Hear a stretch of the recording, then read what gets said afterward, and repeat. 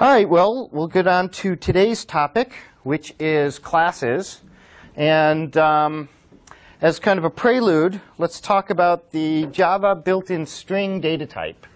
You talked yesterday in recitation about array data types, which are kind of one step towards from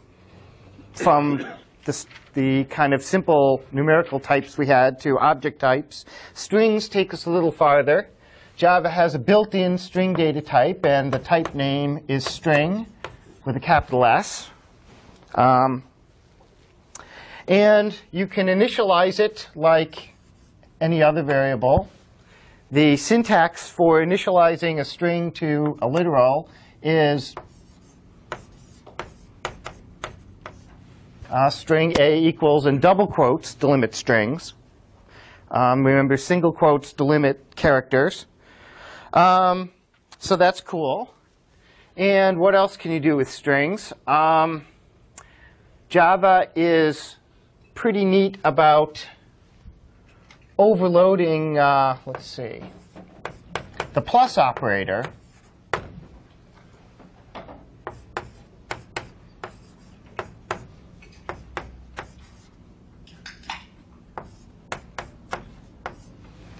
All right, to mean string concatenation. So normally, plus applied to numbers means addition. Plus applied to strings means concatenation. So at the end of this, B would have the string A, B, C, B, C. Okay? So that's kind of neat. And just as an aside, it's also pretty good about automatically converting floating point numbers and basic types into strings. So you could actually do, if you're printing something, kind of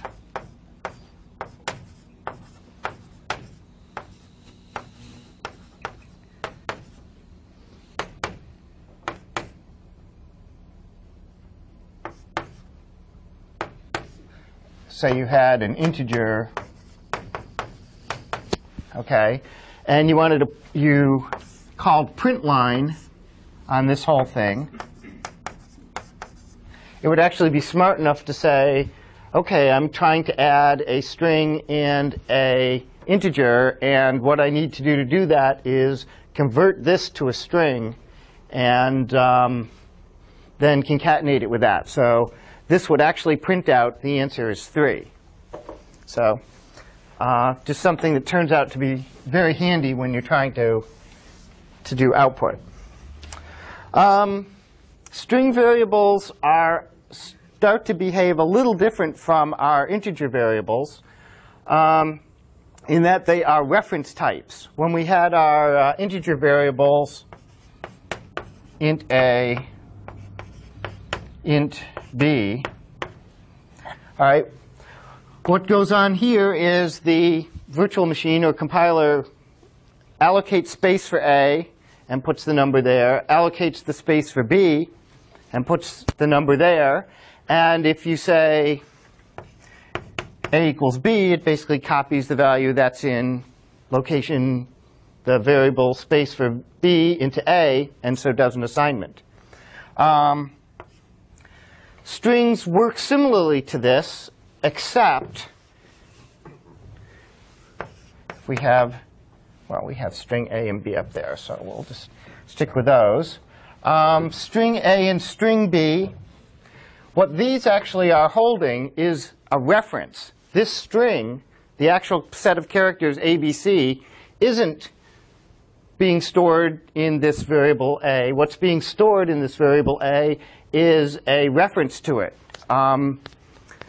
So this concept should be familiar to you from the scheme days, where these things, the actual data structures, are allocated off the heap, and that what you're storing is references to them. And the important implication of this is if you do A equals B, okay, in this case, now A and B are pointing to exactly the same object, exactly the same memory location. And if you were to change some part of that string, referring to it as A, which you can't because you can't change strings in Java, but if you did, B would reflect that change. One of the reasons you can't change strings in Java is that exactly that reason. If you do this kind of aliasing and then change one thing and something else called something else changes underneath you, it gets very difficult to follow.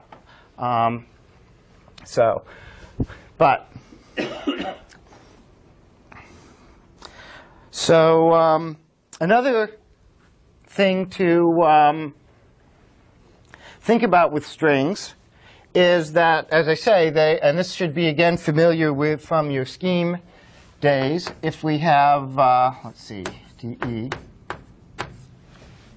These pieces are allocated off the heap, and if I start out with A equals that, B equals that, and then do this, now there's nobody, what happens to this guy? You've allocated two pieces of storage off of the heap, and now you've kind of dropped one of them. There's no way for anybody to get that.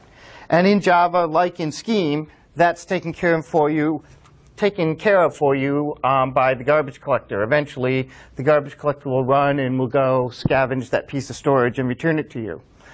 One of the things you don't have any control over is when that will happen, which has an effect or some implications if you're creating a bunch of stuff and you need to know when it's going to be garbage collected. You have to kind of plan ahead for that. Usually, almost never that's an issue, but you always should be aware of what's going on behind the scenes. So, yeah. Could you explain, because I don't understand why there's this difference between the numbers points to a location. The number points to a location in memory where it's stored, and the strings right. reference point to a heap. Right. So why would you do it two different ways?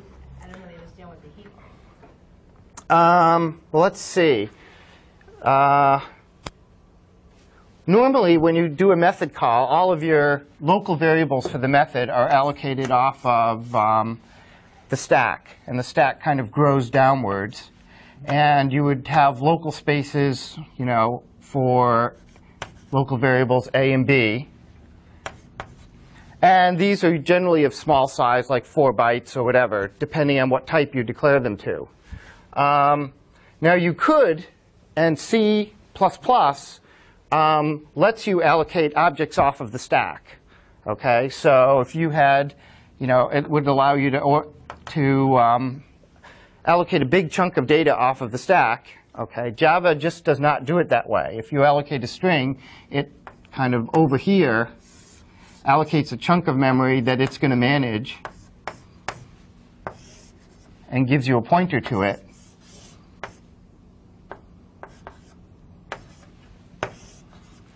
And does that. It, in some sense, does it because they decided to put garbage collection in at a deep level. So they figured they could manage all these and save you the trouble of having to manage all these. One of the things that's nice about it is if you did allocate some object off of the stack, okay, say you had this big chunk of data, and you wanted to return it to some variable, to somebody, you'd have to either copy it or it would go away. Once a method returns, its whole stack frame goes away. And so while the stuff on the heap stays around, the stuff on the stack vanishes. So just a language design decision, but something to be aware of. Now, strings are a special built-in type because they're not only a built-in type like integer, such that you can use this initialization syntax and you can use inline operators like plus. It's also an object type, and it's the first object type we'll see. The way you notice it's an object type is that there are operations you can call on it using this dotted syntax, which people brought up yesterday. For example, one thing that you often want to know when you're dealing with a string is how long the string is. All right? And for arrays, we had a there's a magic property on arrays called length. So you would say, if A was an array variable, A.length, and it would return to you the length. Strings, being an object, have a method called length, which is a routine or function associated with the string that you can call, and the syntax for method calls, for instance method calls, is A.length. And this, if A is a string variable, is going to return the length of the string in the number of characters. So here we started out with A equals that. We assigned it to B, so this would actually return 2. Let's contrast that with the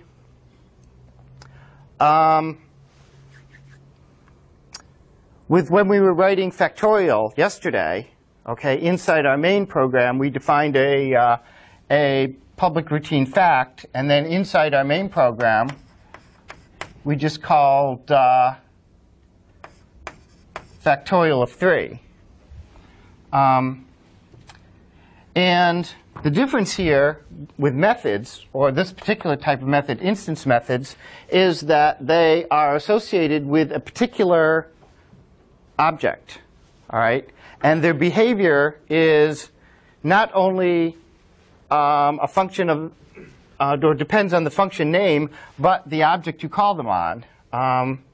For example, if I had, let's say, I did B equals FGH, and then B.length, okay, the same routine, same arguments out here, but different object you're calling it on is going to give you a different result. It's going to give you the length of B rather than the length of C. Okay? So what's really going on here under the covers is that although length here looks like it has no arguments, it really, and this is true of all instance methods, they really have a secret argument or an implicit argument, which is the object that you call it on.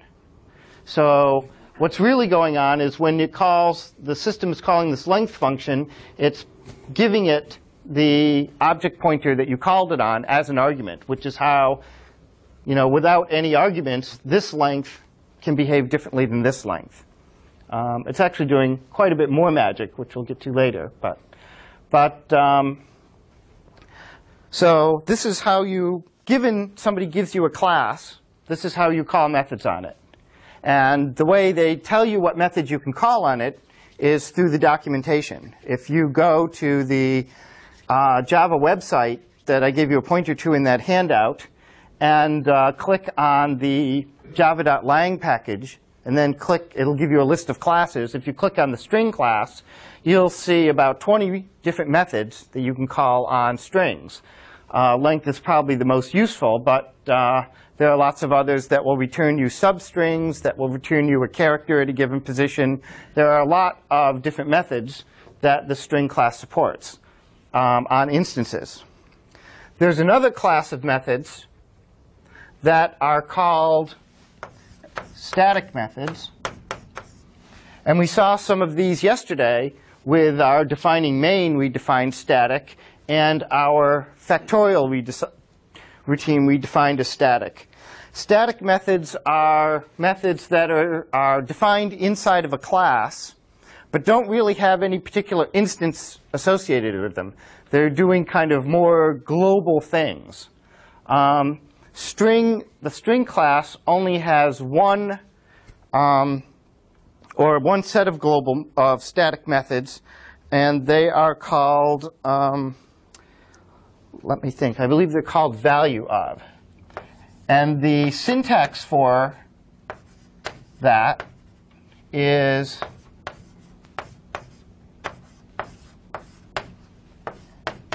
and basically this is the definition of it, and the way you would call it is, and this would return to you basically the string 3. Okay. So capitalized or Yes, exactly. Value of, and this is kind of standard Java convention. This is the name of the class that it's a static method of. Okay. So instead of giving it the name of a variable you want to apply it on, because when you're trying to get the string value of 3, you don't have a string yet that you can apply it on. So you just want to say, you know, give me the value of method of the string class. So you call the class name. Dot is more or less the scoping operator, and then value of. And the Java convention for methods is typically that they begin with a small letter. And then if you have a multi-word kind of phrase that describes what they do, each new word has a capital letter. That's not enforced. That's just a convention, but you'll find lots of things that are written that way. So here, since we're calling on variables, these are instance methods. They don't use that syntax, and you just call them on the variables. These methods, the static methods, also do not get the hidden argument that these guys do. Yes? Could you clarify what you mean by instance? Instance. Okay. There's what we call, this will become clear clearer in a few minutes, but there's the kind of notion of string, okay? And then there's particular strings, all right, that you've allocated. So particular strings are instances, okay? They're when you actually go and allocate a particular string or class or something, they're just called instances. What is a class? What is a class? Well, good question. And that's the next part of our discussion.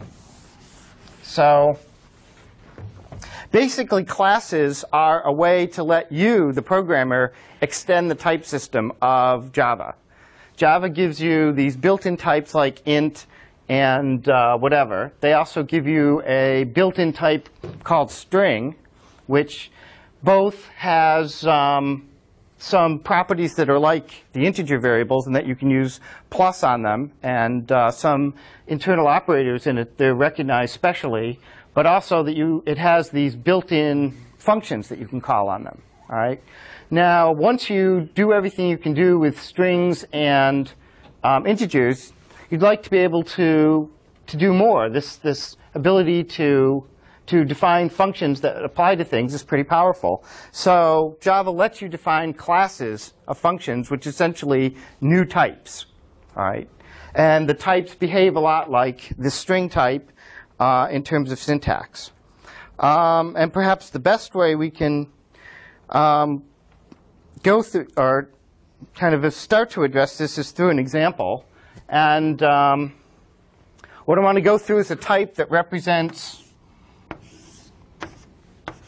two-dimensional vectors. Okay, two-dimensional vectors represent points in the plane, and they have an x-coordinate and a y-coordinate, and you can do a bunch of operations for them. So if you're doing, say, a 2D graphics program, or you're doing some kind of 2D physics program where you're computing physics in the plane, where you have to deal with velocity vectors and acceleration vectors, a 2D vector is a nice data type to be able to work with.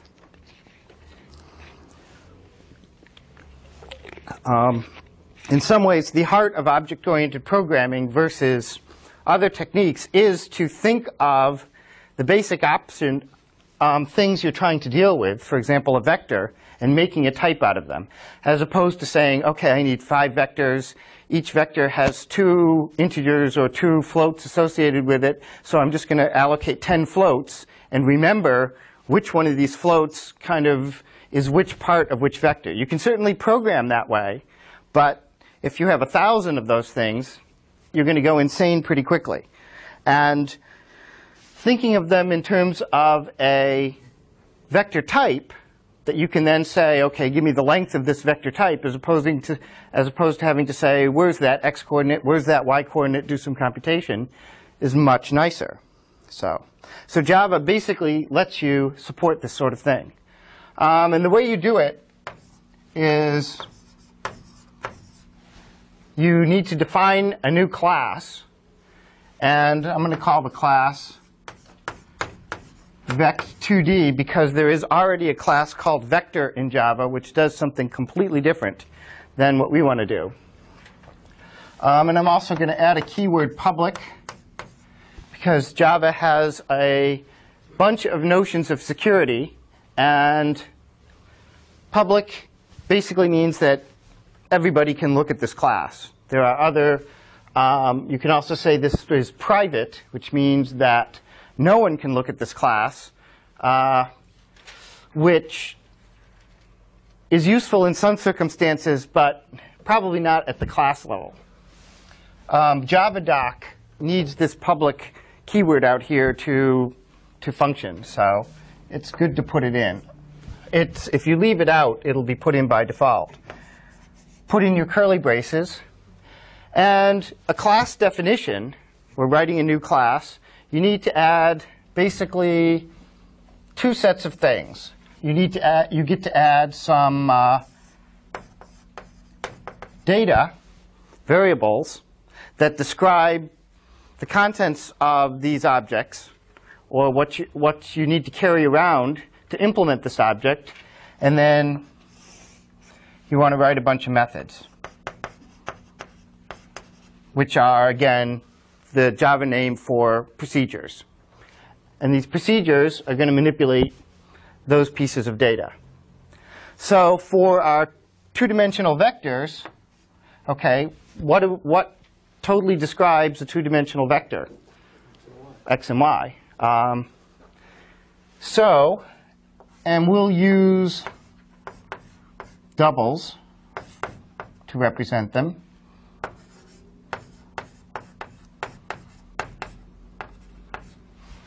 And you need to basically have a section in your class definition which declares your variables. And these are called instance variables. And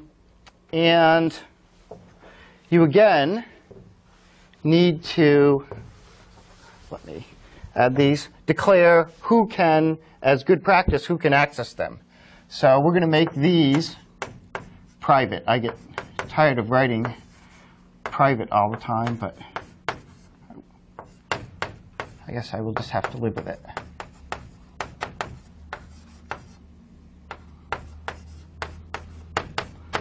What private means is that the only code in your entire system that can ever see these variables are the codes in methods that you write on your class 2D. Any other, over in your main routine, there's no way to ever get at these variables. So this is nice because it hides your implementation from anybody using it. People who are using, for example, when you use the string length method, you have no idea how that's being computed. You don't know whether the string internally keeps a number that it remembers as the length, or that every time you call it, it kind of marches down the string and figures out how long it is. You don't know, you don't care. All you know is, and all you have to know is that when you call length, you get back the number. So we're trying to specify behavior abstracted from implementation. This is one of the keys of object-oriented programming. Okay, you want to think in terms of what a vector is at a high level and what it does, how it behaves as a black box that you say this to it and it gives you back this. Okay, without worrying about how it's implemented, what's inside, how efficient it is, or whether it's implemented the same way today as it was yesterday. So when you declare instance variables, you should almost always make them private. If you made them public, would it really screw you up in other places? What would the consequences? Well, the consequences, if you made them public and then never ever used them, it wouldn't screw you up at all. But if you used them, okay, if you took advantage of the fact that they were public and used them in some other class or some other module or in your main, and then decided that this representation was crappy, and what you really wanted to do is represent a vector in terms of its length and its angle, all right? And then somebody went in and changed those, then your program breaks in about 1,000 places. Whereas if you make them private and never use them anyplace, you could change your representation, rewrite all of your methods to use the new representation, and nobody else ever knows. This is for like team programming. This is for like team programming, which is pretty much all programming these days, or at least what object-oriented programming is in part all about, is getting large, fairly straightforward but very large programs to actually come together and happen and be maintainable. Because in the real world, you not only have team programs, but you often have revolving team programs. So, people leave the team, new people come onto the team, and so the program has to be self-maintaining, self-documenting, and well-structured. So what would happen if two different classes have those, like for example, X as being public? Right. Use that in the third class. These variables are scoped to this class. So if I had a vector 3D class, okay, that had an X, Y, and Z in it, they would not conflict with this X, Y, and Z, even if they were public. Because you would have to, in order to specify something like we did over here, you have to give it the name of either a variable to get at it, of that class, or as we did in an instance variable, here you would have to say vec2d.x.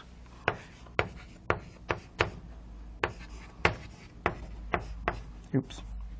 Okay, if we had two classes, vec2d and vec3d, all right,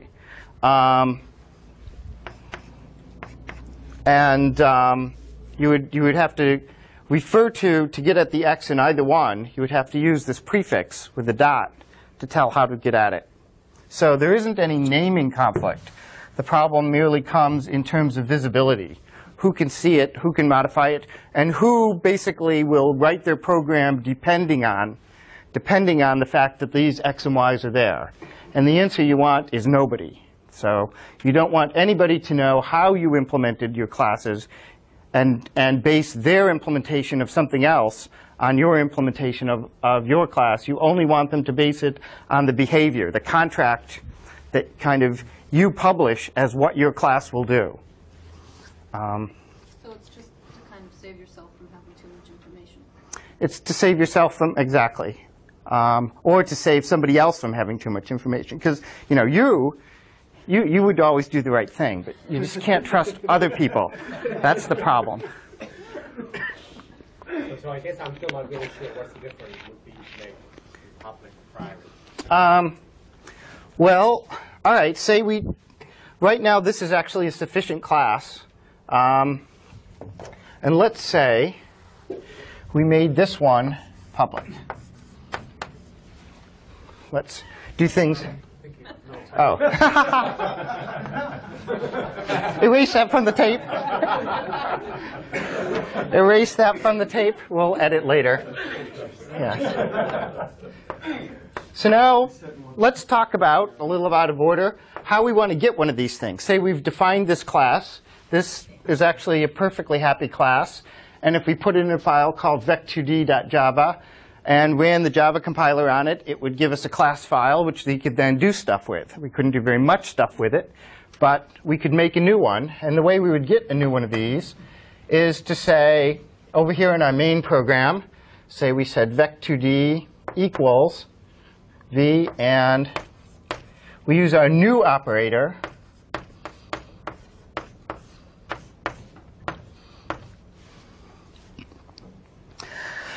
Did Alan get to the new operator when he talked about vectors? Yeah. Or arrays, rather? Yeah. Okay, so this is the same new operator, which is the way you tell Java to get you something off of the heap. And in this case, what you're telling it to get off the heap is a new 2D vector. This is actually a more complex syntax than arrays, and this is actually calls a special method called a constructor. And if you give it you are allowed to pass in arguments to let you initialize, In this case, we initialized our strings using this syntax. For a vector, Java doesn't give us any syntax to initialize a vector. So we, in order to get one, we have to be able to pass in things. Now here I'm using passing in nothing, and Java always automatically generates you a null constructor unless you override it or tell it not to. And what this is going to do is basically make one of these and probably make up something to put these on, to put in these values. So for good practice, we should always initialize our instance variables. So now, when this happens, Java will say, OK, I've got to make a new vector 2D, and I'm going to use the default initialization, which is going to, so it allocates me a thing off of my heap, which has 2 slots, an x and a y, and it has it fills that in with 0.0, and it's essentially returning me a pointer to this thing. You don't actually have to worry about that, but that's more or less what it's doing. But Java is guaranteeing that it's initialized like that. If you don't put these initializations here, then you don't know what's going to happen, which is why you should always, when you declare your instance variables, put these in. But yes, if you do, it'll fill in these values. I wouldn't depend on it. It's probably part of the language semantics, but never good to depend on. And certainly, if you get used to doing it one way and switch to another language like C++, has similar rules, but the initialization, the default initialization will vary based on what compiler you're using, whether you compiled it debug or not debug. So always initialize these things. Well, now that we have a new one of these things, what can we do with it? Well, since we don't have any instance methods, we can't do very much. But we do have one public variable that we can do something with, and we can access that, if we want it to be nasty, through this dot syntax. So v, our vector, dot y, which is our variable, tells us to get the y instance variable in this new vector v that we just created. All right, so, and here, say we set this to 3.0. And then said, let's see, I should have used ints since they are easier to type or write. All right. What this is going to do is go look in this place, which we just assigned 3 to, find 3, and return that an A. Now, I told you that we don't want to make things public, because if I changed, say I was just silly and wanted to change that variable from y to z without telling anyone, now this program would break. Not very good. So always keep these private.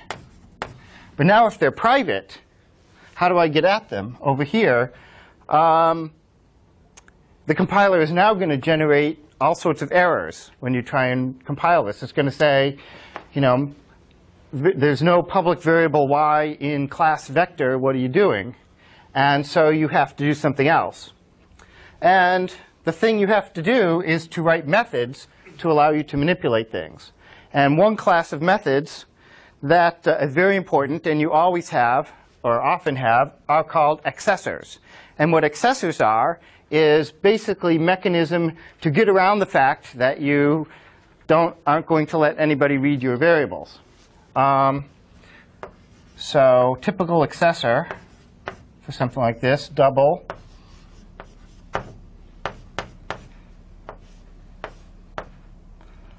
Yeah.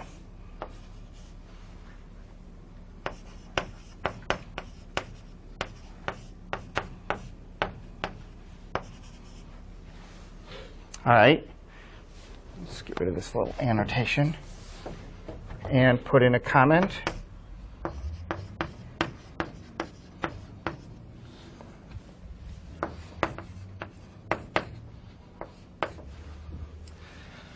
So here we have just defined a function or a method. I'll just use that term all the time.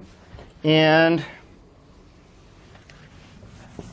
let me go and this one we're going to declare public. So public says that anybody can call this method. Double says that this method is going to return us a double. GetX is the name of the method. And another Java convention is that accessor methods should have this naming syntax. So if you have a variable called small x in your program, then you have a method called getX, which returns the value of x. If we had a value called small name over here, our accessor would be get name with a capital N, but not the rest of the things capitalized. That's just a convention, and again is not enforced, but there are a bunch of things that kind of hope it's going to be true. So, okay, so here's our class method, and now we can make one of these for y also. Say we imagine we had. And now this part of the thing, we can now say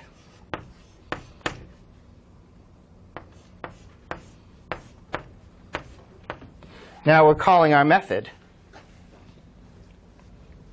I'm going to cheat and just turn that into the y1. All right. Sorry. Do you need a semicolon after the closing bracket or not? No. No.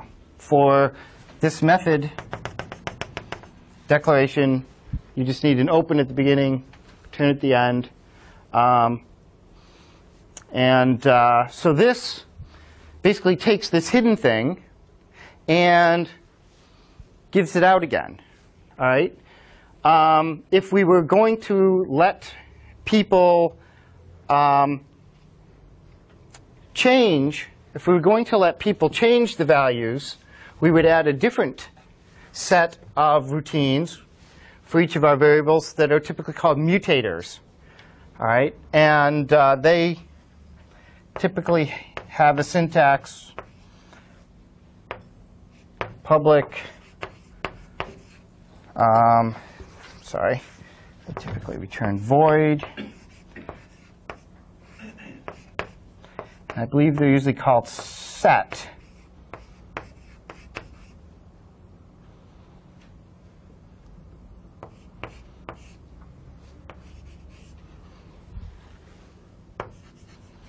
And in here, okay, what we want the semantics of this to be, if we were going to support it, is we want to be able to set the y variable here to this. All right? Now, when you're first writing these things, your inclination would be to write y equals y. But then that doesn't quite look right, because what this is really going to do is take this variable y and assign it to itself. I've done this too many times, and it lets you do this, but it means something. What you really want to do is take this y and assign it to that value. And this gets into the idea of variable scoping, where kind of your variables are always scoped to the nearest enclosing scope that defines them. So as this defines a variable called y, all instances of y, or examples of occurrences, that's a good word, occurrences of the variable y in that function refer to this argument. So one way around that is to just call this y1, and I say y1. So now everything works the way I expect. This, the value I pass into y1, gets assigned to y, which is that y in my instance. All right? Another way to do that, to get around this, is you can refer to this y explicitly, because remember I talked about here that there was a magic variable which was being passed into every one of these methods on instances. And that magic variable is called this.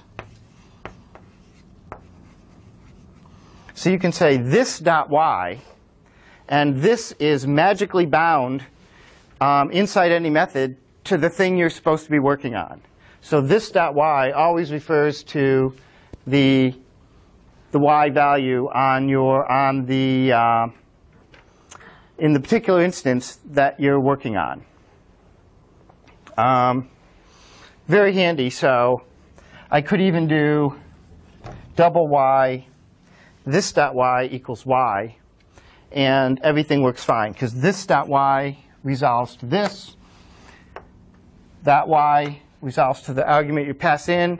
Everybody's happy. Is everybody happy here? Any questions? I lost the private thing notion again. Okay. If you have methods that set y, why can't you just have y be public? Well, because, again, it comes back to a matter of this is essentially enforcing a view of to the outside world of what it can do to your vector, whereas these are kind of the representation of how you're going to represent it. Now say, again, I decided to go back to a representation internally that actually was a r and theta representation. Okay, so instead of x and y, I was storing r and theta. I can still support a set y operation. Okay, or certainly it's easy to support a get y operation. Get y is just r sine theta. So I can compute that in here, return that. Nobody knows the difference. All right, to do a set y, I have to do something a little more complicated. I have to kind of recompute my r and theta based on the same x value in the new y value. But nonetheless, the person calling just sees set x and set y. He doesn't know that I've stored it in terms of r and theta, which is the whole beauty of it. So I can switch back and forth between those representations without anybody who's using the class having to ever know the difference. So, yes? When writing the numbers, you go 0.0 on the floats. Is that a style? Or that distinguishes it from an integer. I could probably write just 0, and it would automatically convert it to. So yeah, it's just style. Yeah, yeah. So, all right. Well, we have a class here, and we have some methods. We have a method to get methods to get our components, method to set our components. And in this case, what I want to do is delete. Say we don't have a method to set our components. Say we have no methods that allow you to change the components. This is a particular implementation choice which gives us what is called an immutable class. That once you make one, you carry it around, you pass it around, you operate on it, but you never change it. Okay? Some classes are immutable, some classes aren't. The string class, for example, is immutable. Once you've made a class or made a string, you can't change that string. You can concatenate it and make other strings. You can get a substring of it, which is given to you as a new string, but you can never change the guts of it.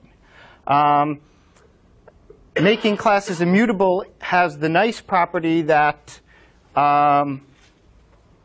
that if you make a class or make an instance of one of these vectors, okay, that say, -1, -1, and you have one of these in some variable, you know that nobody else is going to be able to go in behind your back and do a set y and turn that to like -1, 0, some other part of the program, or so you can pass this thing around with impunity and know that no one's going to screw you up.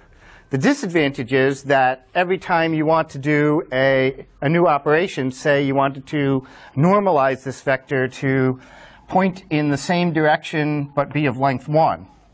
Okay, that's an operation which you could conceive of doing two ways. You could either have a normalize operation which you call normalize on a vector, and it gives you a new vector back, which is the normalized version of that vector. Or you can conceive of having a normalize operation which just changes that vector to one that's of unit length. Two different implementation choices. Both of them work. One of them is safer, but on the other hand, the one where it's immutable is safer, but then you're always making new things every operation. The one that is mutating things and scaling them internally, you're not making a new thing, so you're kind of saving memory and work, but it's a little more risky when you pass it around. So it's a design decision. Could go either way. Cool. So this is really it. The rest of object-oriented programming is just writing methods. Yeah. So how do you, when you're creating a new vec2d, how do you initialize your x and y to be what you want? Good question. Our next topic is how do you initialize x and y to be what you want? And you do this by writing constructors. And constructors are just methods that have a particular syntax. They are always called the name of the class. Okay? And they don't return anything. So you don't specify them as returning anything. They do have a access type. So you can write secret constructors, private constructors.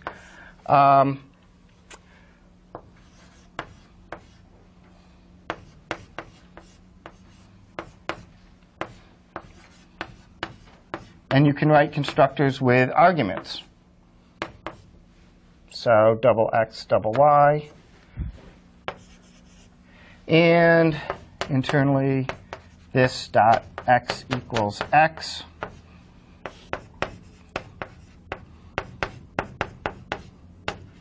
Some people would probably object to my passing in arguments of the same value of that and using this syntax.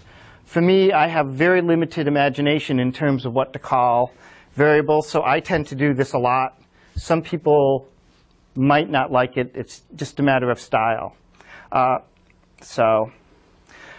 But constructors, it has no return type, can have arbitrary arguments, and basically it initializes, can perform arbitrary computation, but it basically has side effects to initialize the instance variables.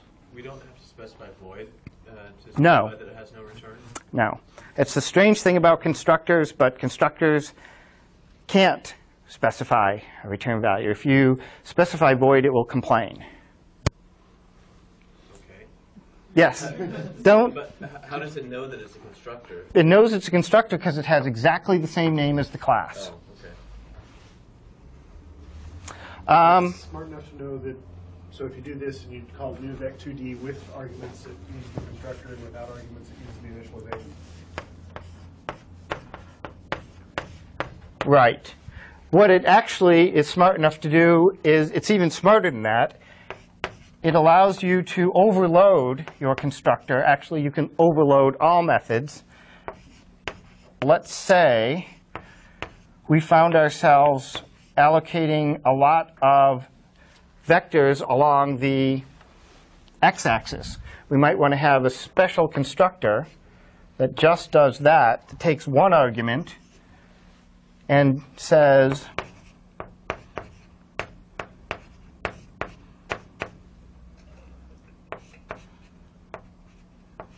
just it overrides the x-coordinate. So here I could go double b equals, yikes, equals. So let's do this for real. 3.0 comma minus 1.0. All right. What? Ah, you're absolutely right. Absolutely right. Yes.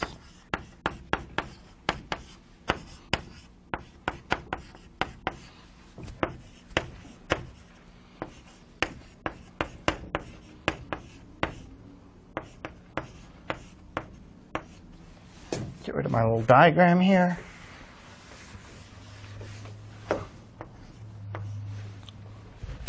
All right.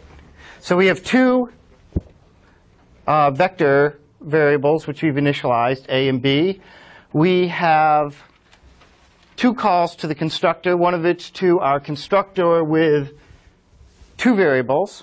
So it says, okay, I've got two doubles as my arguments. So I'm looking for a constructor that has two doubles as its arguments, and it matches them up. It finds that, and it executes this one. Here it says I have one double as an argument. I'm looking for a method that has a constructor that has one double, and it uses that one. All right. Now, when we think about this one, we can ask the question, what happens to y? All right.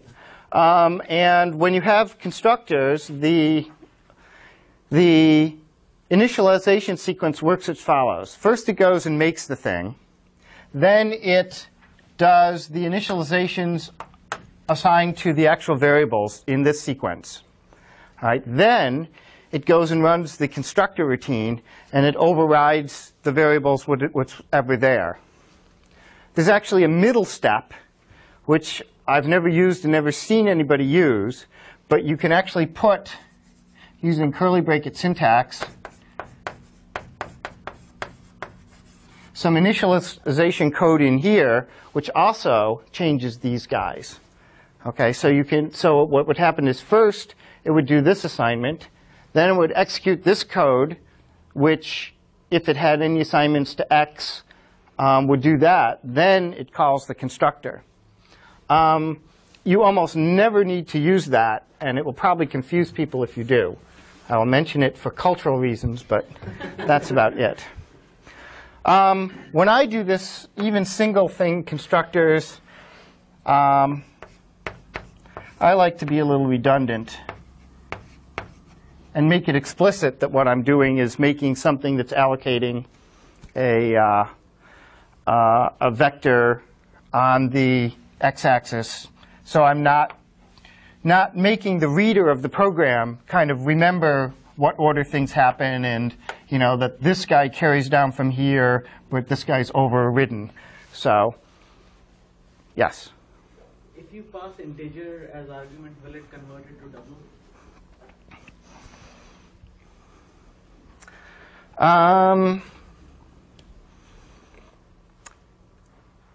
I guess the answer is yes.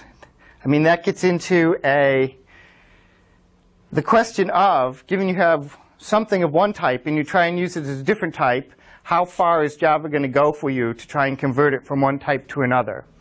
And sometimes it will just do it and not tell you. Sometimes the compiler will complain to you and say, if you really want me to do this, go and tell me to do this explicitly. And there's some syntax to kind of tell you, to be able to explicitly say, I really want to convert this into a double, or this type to this type, and do it explicitly. So you can, in general, when you're trying to do that, doing shortcuts, try it, see if it complains. If it complains, you have to go and reassure it, basically. So So can you always construct an object with 0 arguments as the first example? I would be inclined to say yes. It gives you a default constructor.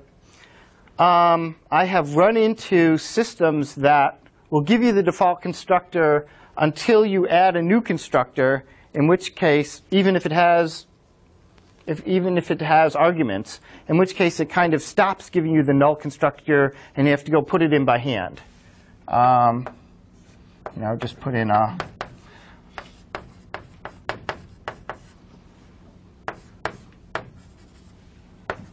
something that doesn't do anything. So my inclination would have been to say yes, but I have run into situations where I've added constructors and it's complained, and I had to do something like that. That's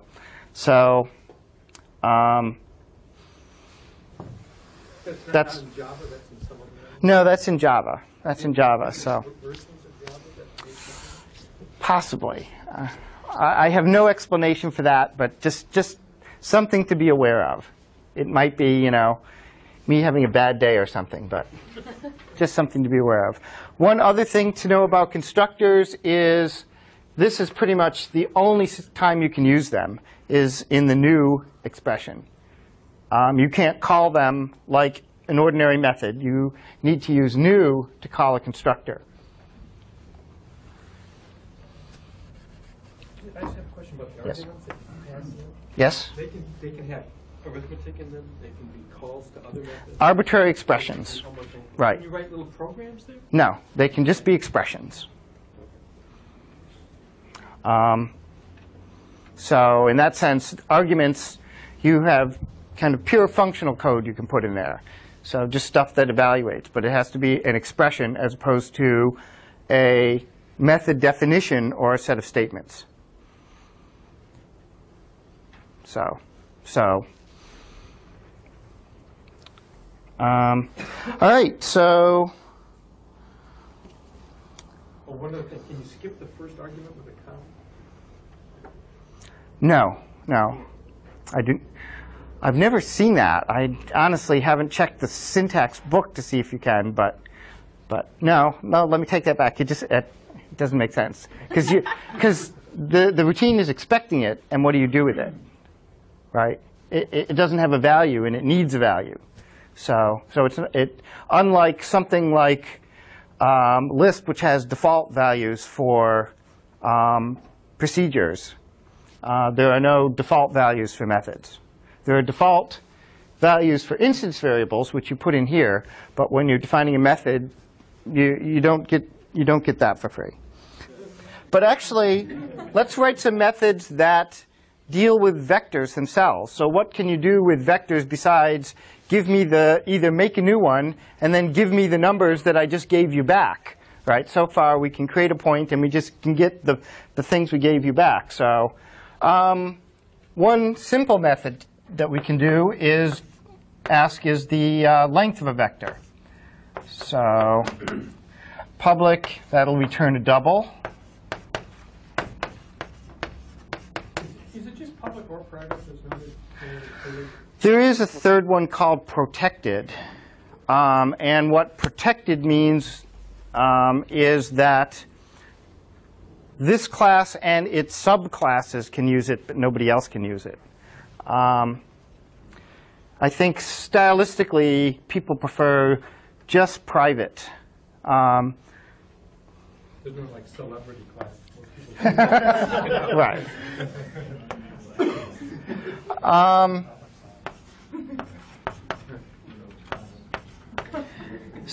And the length of a vector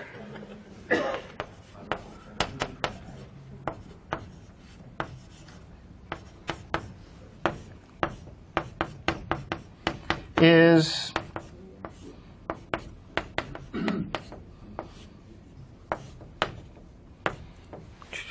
3. X squared, the square root of x squared plus y squared. All right. Now some of this syntax becomes less mysterious than it was yesterday when we were doing system.out.println. This implies that there's a class somewhere that Java gives you called math with a capital M. And all this class does is it doesn't have any instance variables that are interesting. All it has is a bunch of math routines hanging around for you to use. In lots of languages, you would just have a math library as a set of procedures, which you could call, that are built in. Since in Java you don't have any procedures that aren't methods, every single procedure, even your lowly main, is part of a class. So you need a class to hang all these math routines on, and so it's called the math class. And since they're all static methods, they don't have any instances, you just use the class name and then the square root method, and it's defined to take a double in and give you a double out. So here we're computing the square of x, square of y, summing them, returning the square root. It, of course, returns you the positive square root, and that's what we're returning for the length. Pretty straightforward.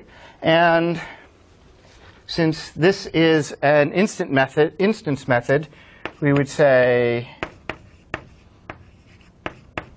call it b.length, and that as an expression would return 1, since in our simple one the length of that vector is 1. If we call a.length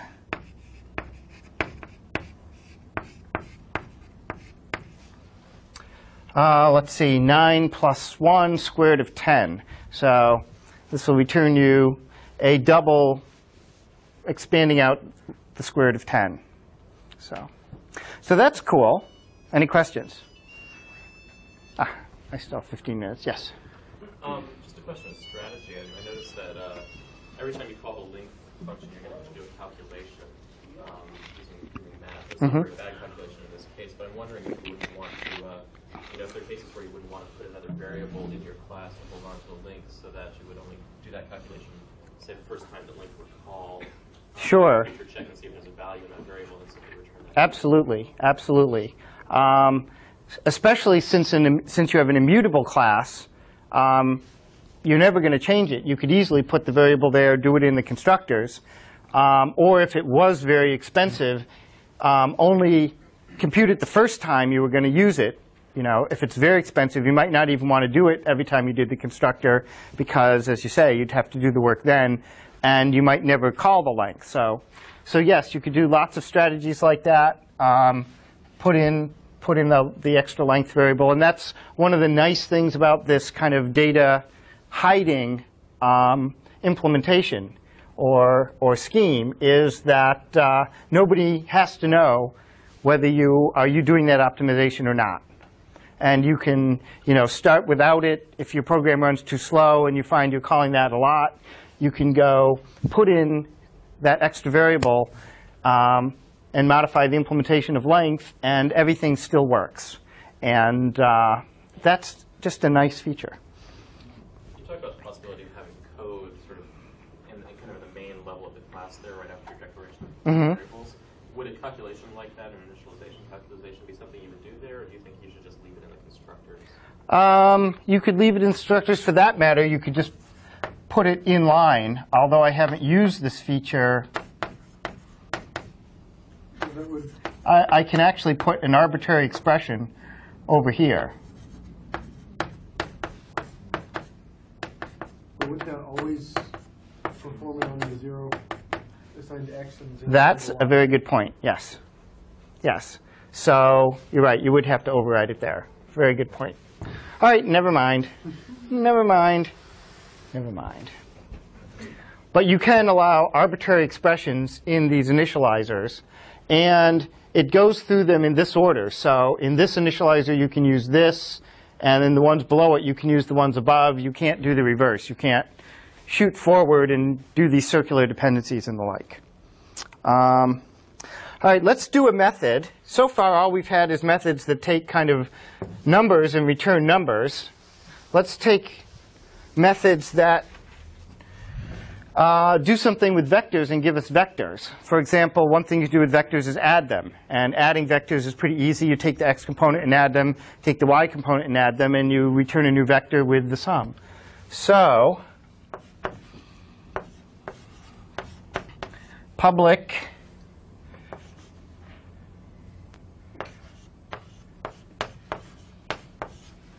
now addition is kind of different from what we've talked about so far in that it's a binary operation on vectors. All right. So we have kind of our instance vector, and then we have this other vector. And so the first way I'm going to write this is as an instance method, and we're going to pass in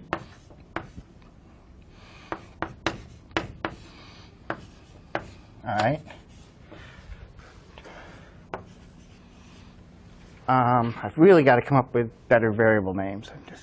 All right, so our semantics are here that we have the vector that we're being called on plus some other vector that somebody's giving us. We want to add them together and come up with a new vector, which is the sum of those guys, and return it.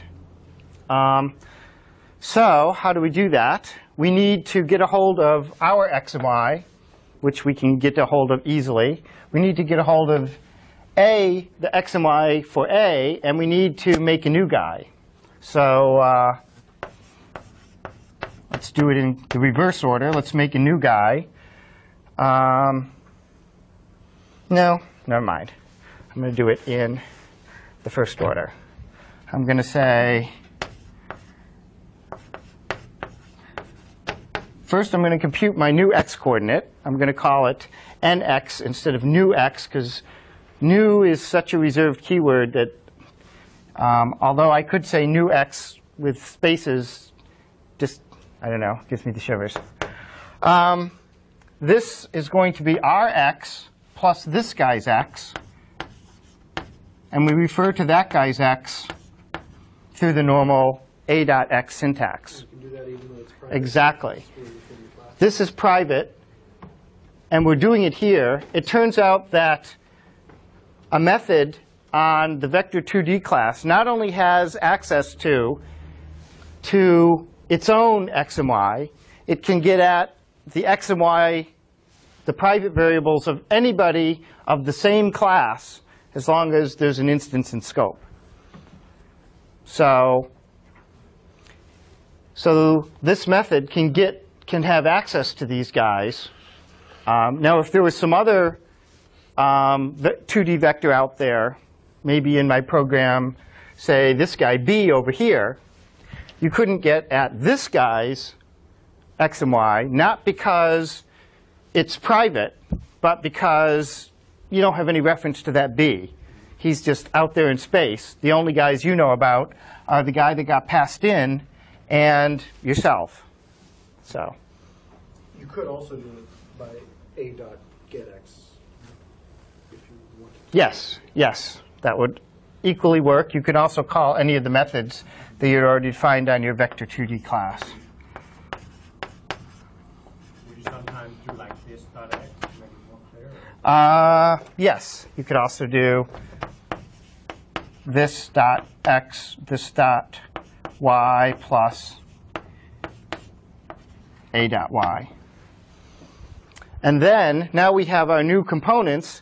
We just need to make a new guy and return it. And Java lets you, although it's very disorienting at first, it's good to get used to it.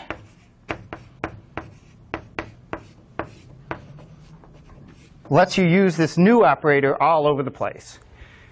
You know, you're used to seeing it in this initialization syntax where you say variable a equals new vector. But it turns out there's lots of handy places that you'd like to use the new operator. And here, this is just saying, make a new vector, initialize it with these guys, don't call it anything, just give it back to me, and I'm going to return it immediately. So it's I find it a little disoriented at first, but it's just an enormously handy syntax. So going back over here, we can now make a new vector called C, and we have our two vectors here. We can take A, and we can add B, and now we get a new vector whose components are going to be 4 and -1. And it's a brand new thing, and it doesn't share anything with either A or B because we've created a new object. So, any questions on add? Yes? No, that would be really nice. And you can actually do that in C++. C++ actually lets you override the arithmetic operators and redefine them to operate on your object types. It's kind of cool, but when somebody does it and you read their programs, you typically wish they hadn't. But Java does not let you do that, probably for that reason. So yes, once you're outside of strings and ints, you're forced to do this sort of thing. Now, one thing that's kind of unsatisfying about this operation, here we have a binary operation on vectors, which is symmetrical. You know, A and B, we're adding A and B, but the syntax is not terribly symmetrical. We're kind of treating A as, you know, our main guy, and then we're saying, this is sort of saying add B to A, all right? Which is one way of looking at the world. You might want to have an instance that's fully symmetrical, that just says add A and B, kind of from a philosophical point of view. And you can write that sort of routine too. That would be one of our static routines. We could rewrite this. Let's see, I'm out of space here. Can I erase this guy? Oh, good point. All right. Imagine this routine is in our class over there, since you can't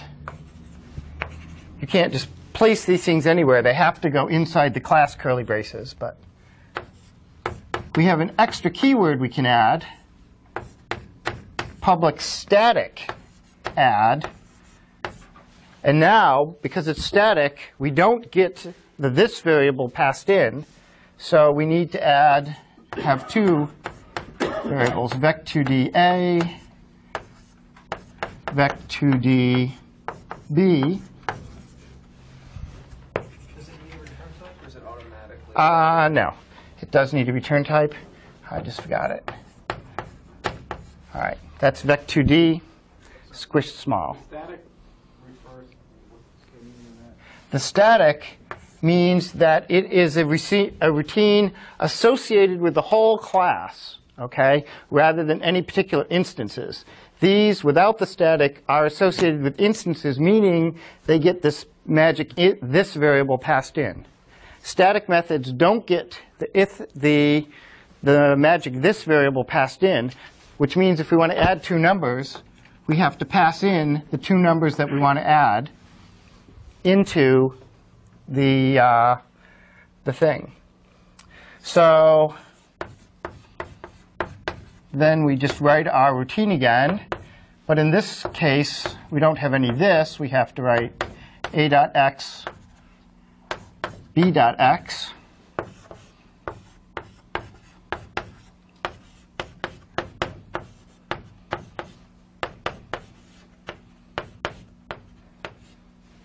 And then our return.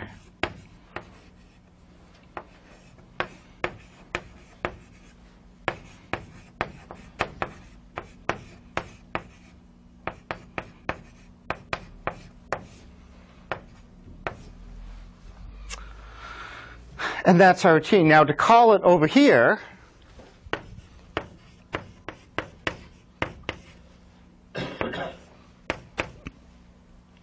instead of calling it on a particular vector, we call the class name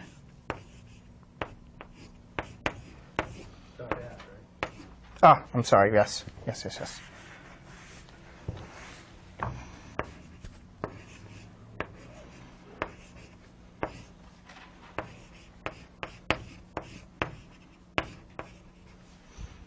Because of overloading, we should have both of these methods and Well, this is less an issue of overloading. Overloading usually refers to different signatures.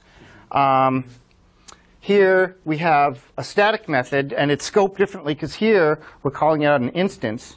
Here we're calling it on the class name, so it knows how to do that. We could actually give it a we could do overload these also. Say I found that when I was writing my program and I was adding two vectors a lot, I find that a lot of what I have, again, are these vectors that just have x components and have a y component of 0. And say that what I do with these things all the time is just add them to an existing vector. So say I decided when I wrote my programs that it would be very useful to have a method that would behave as follows. I'd like to be able to vec2d c equals, and I'd like to take a vector and add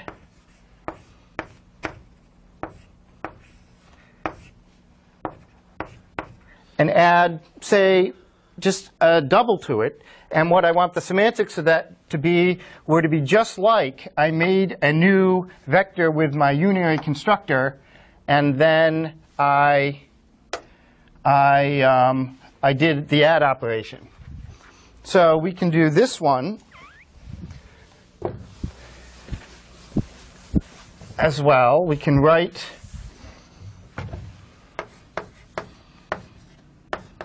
public vec2d add of double x. And in this case, we would have double nx equals this dot x plus the x I passed in. We would have double ny equals this dot y. And I return new. Sorry, I have to have a return in there.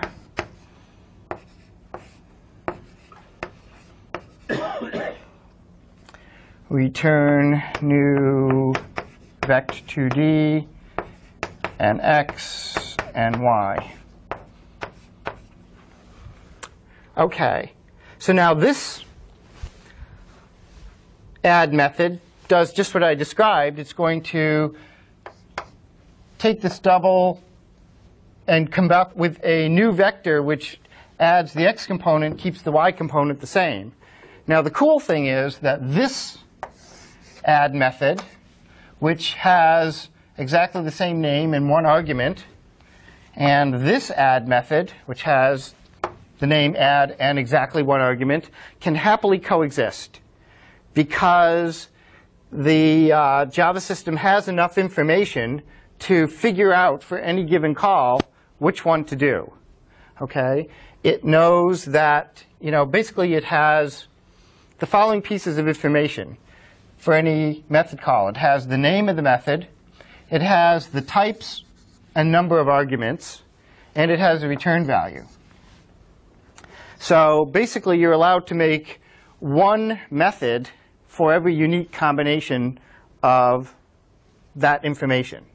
Now say I wanted to have a method that did the same thing as this, except I pass in a y, and it adds this to the y. Now I'm stuck, because the signature of that would also be vector add double y, and it does not distinguish the names of the arguments, only the types of the arguments.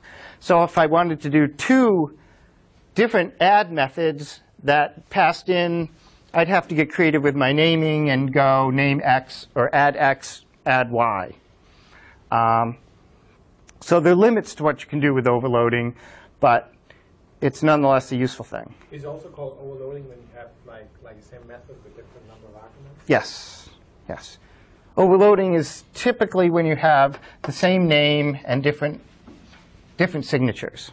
And for example, if you call this the double there, if you call it with an int, will the map be classified for a double? In that case, yes. And that brings up a point. Say that, say you have a bunch of overloaded methods, and then, with some complex sort of type thing, so, and then gave it something which could be converted to one of the other types. How does it know which one it's going to convert to? And how do you know which one it's going to convert to? The short answer is, if you have to ask that question, you shouldn't be writing that code. You should make it explicit as to which one you really want it to call, if there's a choice. Sometimes the compiler will complain. Sometimes it will. For example, if we had a routine that added a double, we could have an equivalent one that added an int by first converting it to a double and doing this, and then say we call it with an int. It's probably going to be smart and pick the int one because that's a closer match. If we didn't have the int one, it would convert to a double. Say we called it with a short. Now it has the choice of converting the short to an int or the short to a double and calling either one. And say they did drastically different things. You can see it gets very confusing. So if you write or call a lot of overloaded methods, make it clear as possible, both or on the call side, which one you want. So, and I can do that by basically using this cast syntax. I don't know whether Alan talked about the cast syntax, but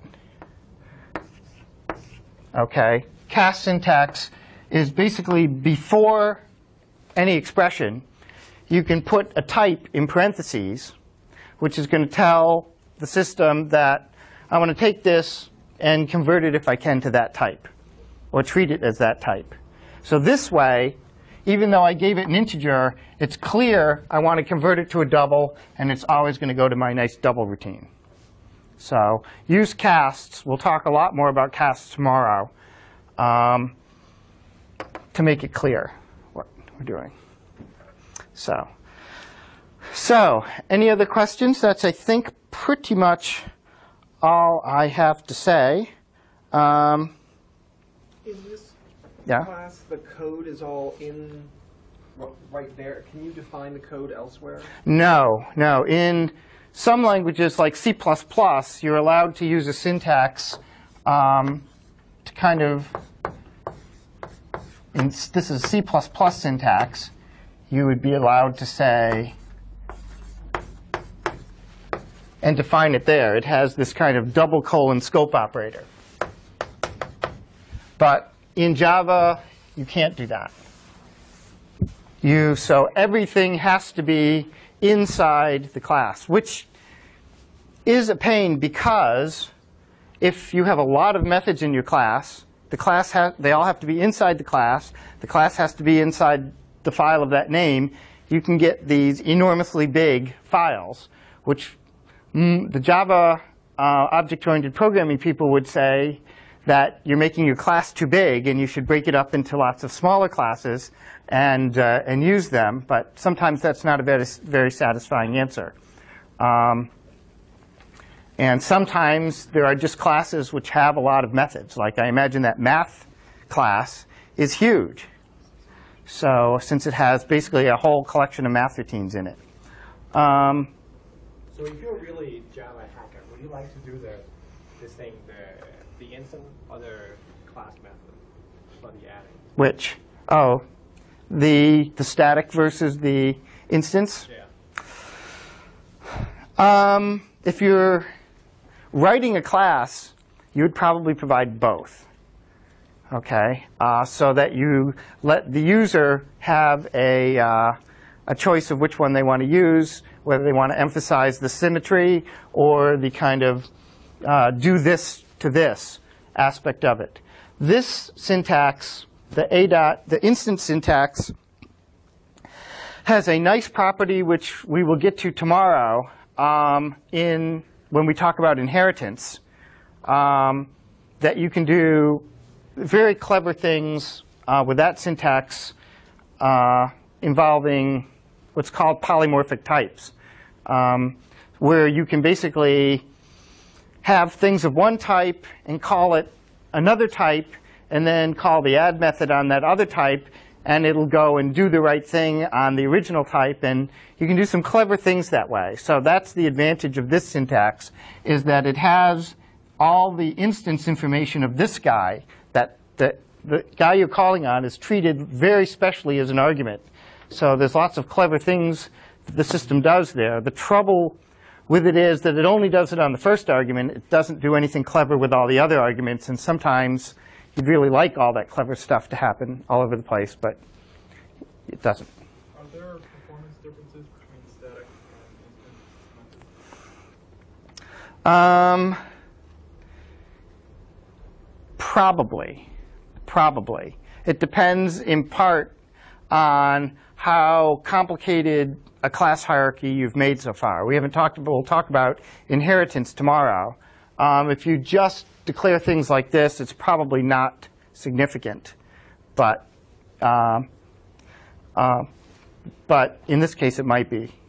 But on the other hand, if that's your biggest performance problem, then first of all, you're in such big trouble already if that's a performance problem that you're probably doomed. So I would not make the choice. I would not make the choice based on performance, but rather on semantics and what you're trying to convey, and how much of this polymorphism mechanism you're trying to use. So,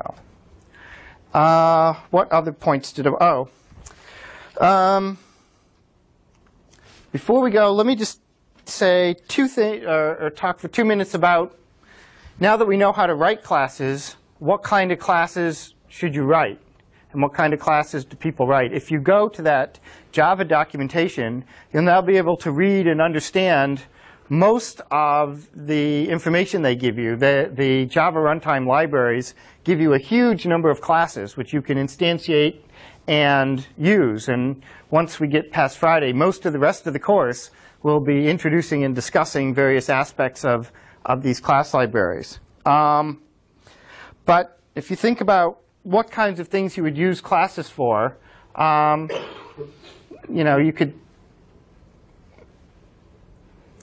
kind of classify them, to overload a word, into a number of different uses. One set would be things like our 2D vectors, algebraic type objects that have natural sets of manipulations associated with them. You'll do one in your problem set implementing a class of polynomials. I guess you've done that before in Scheme, so it should be pretty familiar. You just do it again in Java syntax. A lot of the examples you'll see in the book are like, employees and managers, that whole kind of business spin. These, to my mind, are very much data-oriented classes. Why aren't I using a real database to do this, since that's what databases are for? A huge class of, or a huge group of classes that you'll find in the Java utilities and Java runtime systems are container classes. And these are classes whose sole function is to let you store instances of other classes and get them back in different interesting ways. For example, you'd like to have list classes rather than arrays. Java gives you a class called vector, which has nothing to do with this. It's basically an array that has the feature that it's auto-sizing. So you can just keep adding stuff, and it'll automatically grow when you add stuff. And that's really nice because you don't have to do it yourself. There are container classes in Java that will do kind of implement dictionary semantics. So you can give this container a key and then an object. Key is maybe a string, the name of the thing, and give this dictionary a bunch of these things, and then say, OK, give me the object associated with this name, and it'll give it back to you. There's classes that implement all these sorts of semantics. There's classes that you can put things in and then ask for them back in sorted order. Java has a whole pile of these sorts of container classes. There's a whole chapter, I think, in Volume 2 about container classes. I/O and network, with Java, everything being a class, and system functions being difficult to deal with at a low level, you can encapsulate their functionality in objects. And so there's lots of objects in Java that deal with I/O functionality and networks. And we'll talk about those next week or the week after. Graphics and GUI, graphic user interface, GUI. Probably the single biggest user of object classes and object technology. A lot of really complicated stuff going there, a lot of sharing information between the program and the Windows system, and control between back and forth. So there's a huge use of the class technology, all the different aspects, even the most obscure aspects of the class technology is very much used in GUI systems. And indeed, if you look at something like X Windows, which is written in C, straight C, with no object-oriented support, they basically are constructing an object system with inheritance and everything, kind of out of stone knives and bearskins, just to give you the capability, because you need it so much in GUI stuff. A special part of GUI operations or many types of operations are what's called callbacks. Okay, a lot of times you want to write a library or use a library that somebody else has that you want to use it, but occasionally kind of control is supposed to enter it, but instead of returning like a normal procedure call, it's kind of wants to call back into your program lots of different times. Okay, one scenario you can conceive of is, say you're trying to read a file over the network. All right, one way to organize that is to call a routine called or create a structure that reads these files, but now that file has the problem. It knows how to get stuff off the network, but now it has to answer the question of what to do with it once it's got this big pile of data off the network. And one way to address that is you give this network routine a function that it can call when it's got stuff off the network that you tell it where to put it. So you're kind of giving a piece of your program to this library, which then is going to call back to it. And since in Java the only way to pass around functions is as part of a class, you'll see a lot in the next couple weeks of classes whose sole function or sole purpose in life is to encapsulate some function which you're then going to give to somebody else who's then going to call that back for you. Don't worry so much about that stuff. We'll overwhelm you with that next week. The graphic user interface system is a great exerciser of class technology, which is why we're going to do a lot with it, both because it's cool, because you can see stuff move, and because it really exercises all of the different aspects of object-oriented technology, probably more than anything else I can think of. Anyway, I'm trying not to go till noon today, and so have a nice lunch.